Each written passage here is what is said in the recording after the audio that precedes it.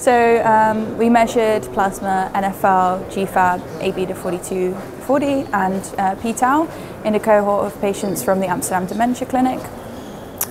So these individuals with mild cognitive impairment, so they haven't yet reached the dementia stage, and not all of them will progress to dementia. So we wanted to determine if the plasma biomarkers have prognostic value, if we can use them to see who will or who will not progress to dementia. What we found with our study was that plasma GFAP showed very good prognostic value. So it was able to significantly predict those who would convert to all-cause dementia. And if we looked at conversion to AD dementia specifically, we found that both plasma GFAP and pTau181 showed good prognostic value. So we then combined these biomarkers into a model which used age, sex, MMSE score, and the plasma GFAP and pTau181, and we were able to develop individualized predictions.